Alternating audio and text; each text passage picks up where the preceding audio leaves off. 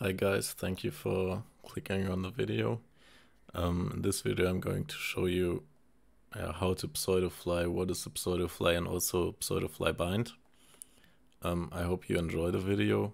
I'm not like super happy with everything, but yeah, I'm pretty new to the whole editing stuff and so on, so don't judge me too hard, but I still hope that the video helps you and also the binds.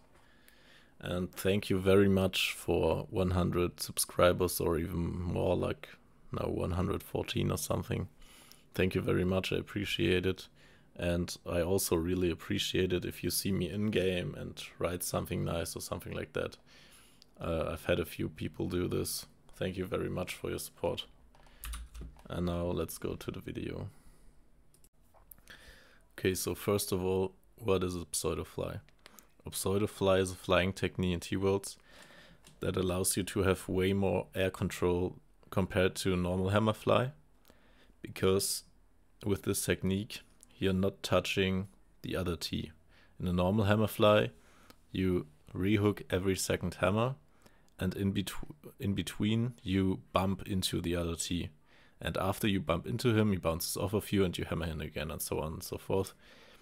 And in pseudoflying, you don't do that. You rehook every hammer and you don't allow the other T to bump into you with his body.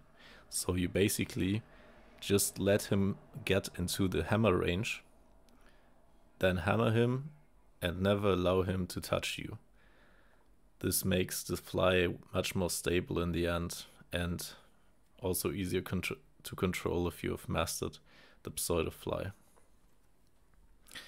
I'm gonna show you a video comparison now of the usual hammerfly compared to pseudoflying, and you will see what I mean.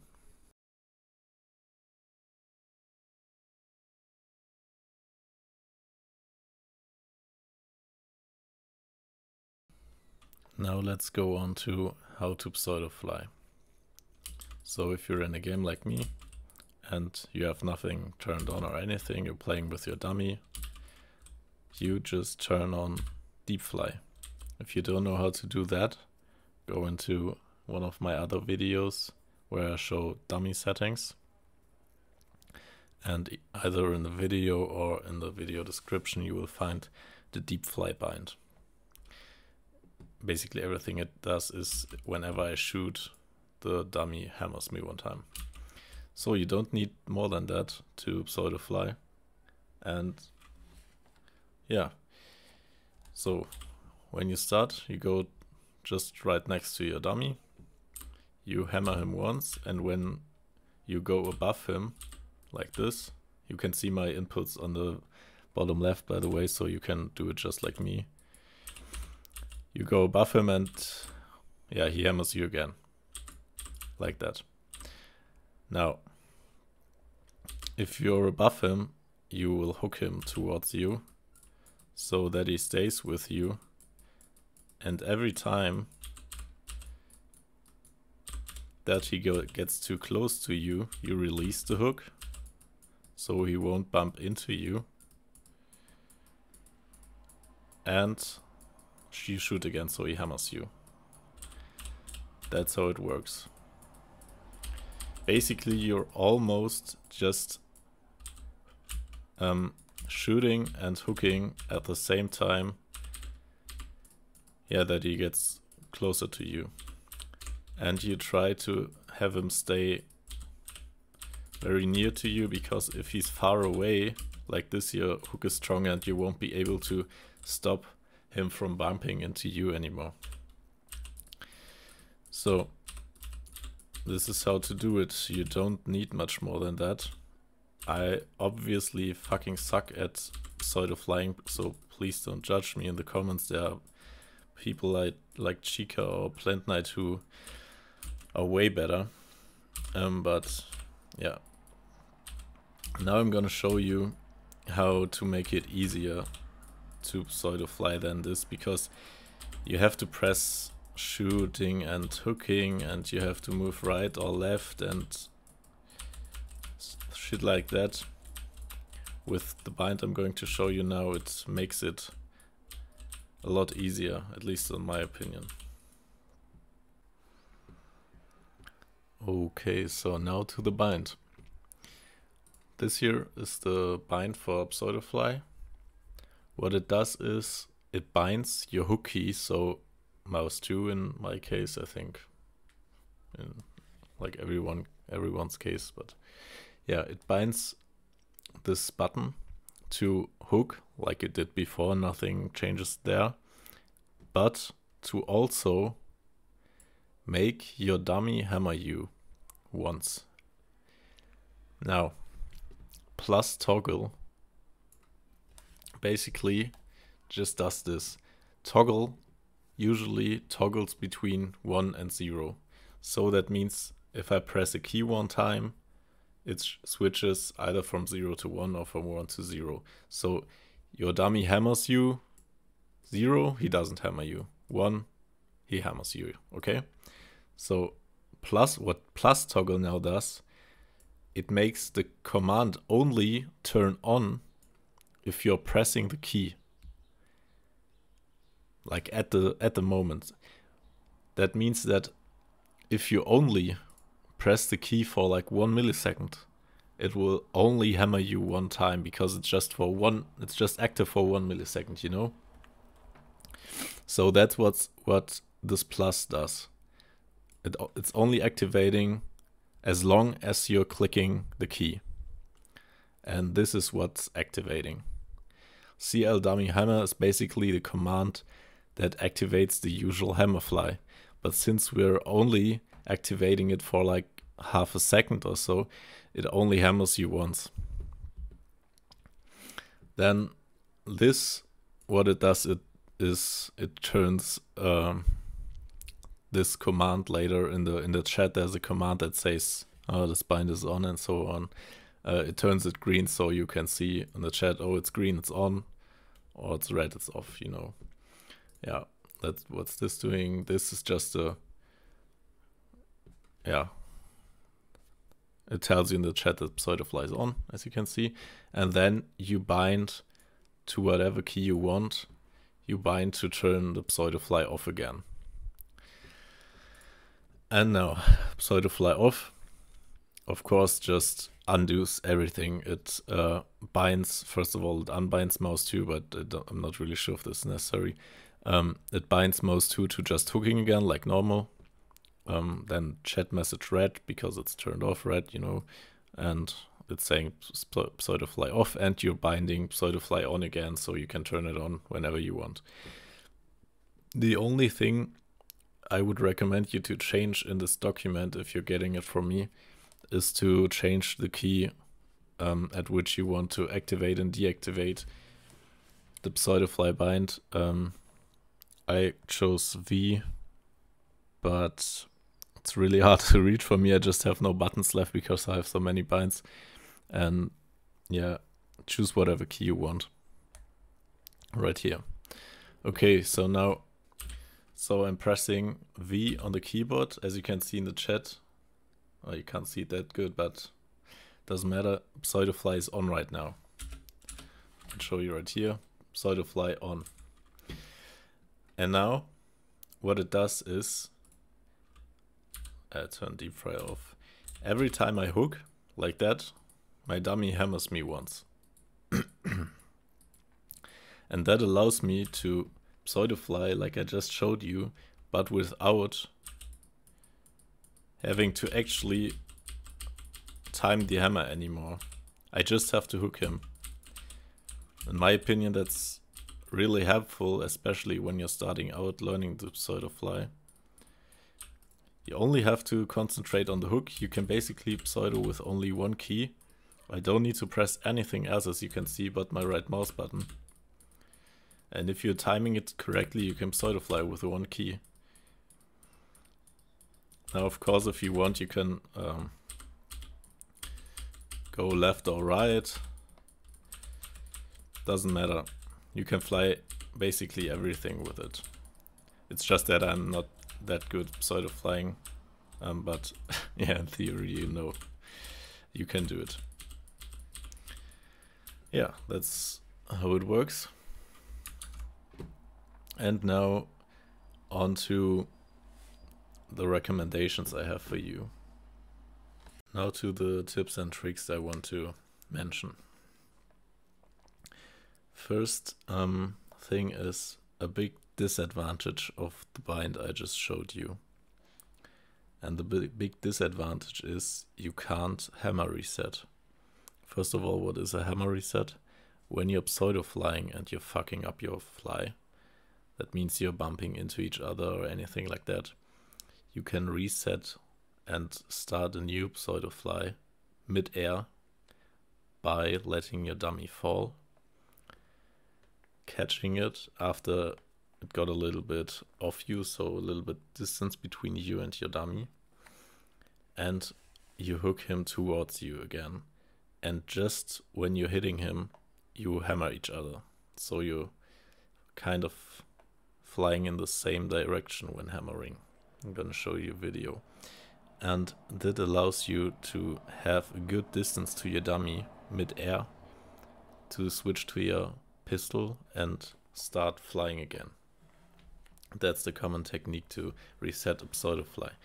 Now, with the bind, the problem, which I'm gonna slow you in slow motion now, is that once you hit your dummy towards you, after he fell off a bit, he will start hammering as soon as you hook him towards you.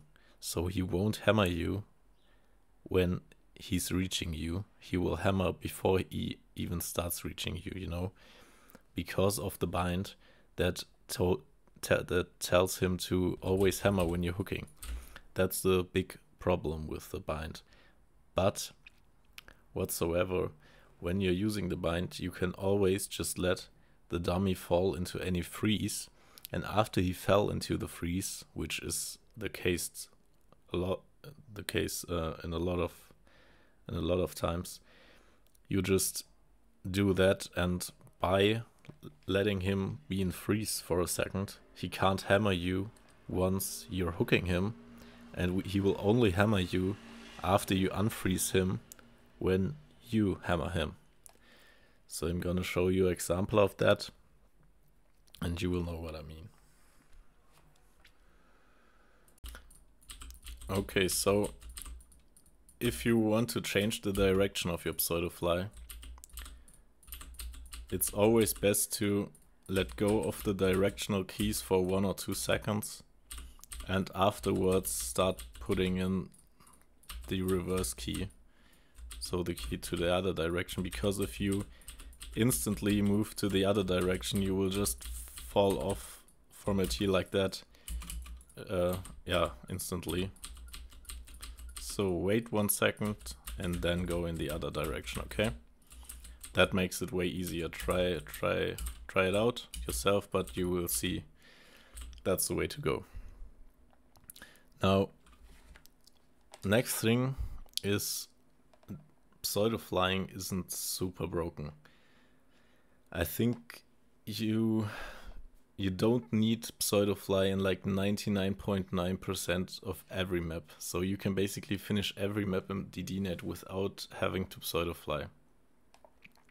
It can be a useful technique if you've mastered the pseudo-fly, and if you're flying perfectly, it's super nice, it's super useful, it looks good. But if you haven't mastered it, like me, I also suck, it's just not that good. As soon as you miss one hammer, your fly is fucked and you have to fly normal again. As soon as, yeah, you know, something happens, you can fail the run. So don't get your head onto it too much, you know. Next thing, there is no bind for timing the pseudo-fly, or a bind that, you know, just does the pseudo-fly for you. There is nothing like that.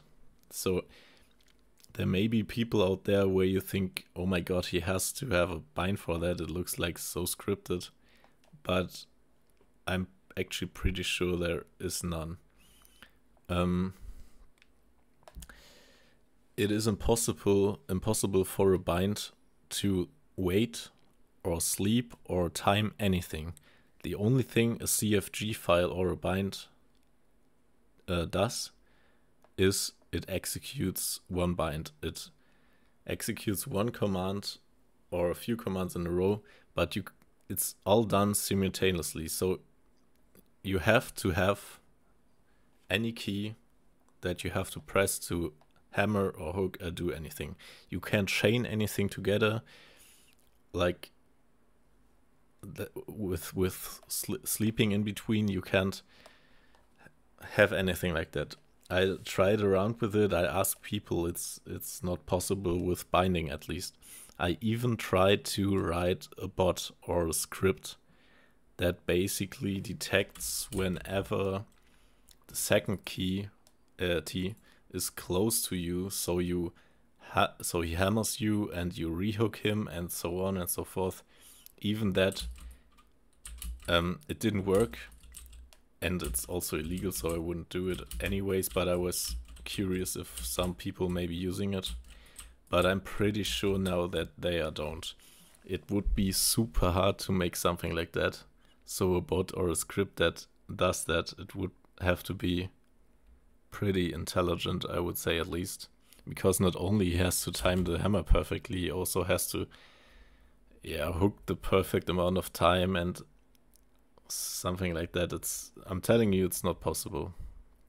Or at least at the moment it's not possible, and it will never be possible with just binding. That's for sure. Last thing is always Pseudofly with anti-ping on, because it makes anything so much smoother.